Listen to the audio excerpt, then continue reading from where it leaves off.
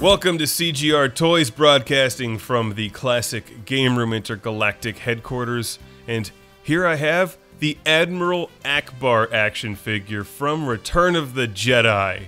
Admiral Ackbar. He's awesome. I don't know why. I think it's his slacks. Just look at his slacks. Those aren't pants.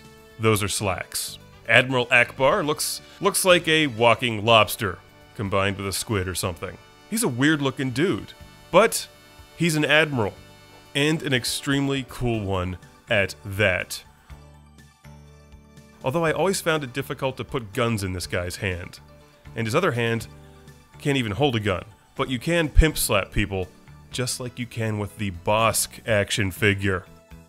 That's right, the Empire walks in fear of Admiral Ackbar and his pimp slap hand. This is the original 1980 action figure, and Admiral Ackbar is easy to find, at least out of the packaging, if you're looking to recollect your old school Star Wars figures or buy a bunch of them for your kids to play with. Since these are pretty much indestructible, they make great action figures for young children.